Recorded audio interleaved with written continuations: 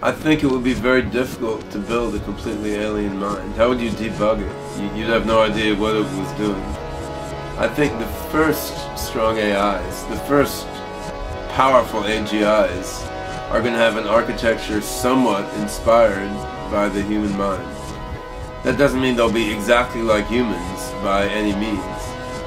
But if we program an AI to have a declarative memory, a procedural memory, an episodic memory, to have short-term and long-term memory like people do, to have a hierarchical perception network like people do, if we program an AI to have a similar high-level architecture to a human being, then we put that AI in a little video game character or a robot and we talk to it and teach it stuff, it stands to reason that AI is going to have something in common with us, albeit significant differences as well.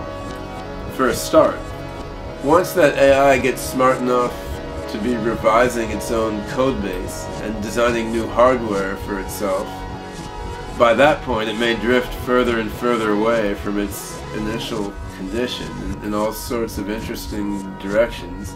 At some point it may bear no resemblance to human beings, and we may not be able to understand the things that preoccupy it. Initially, I think there'll be a reasonably strong resemblance to human psychology. It'll be really interesting to see what the differences are.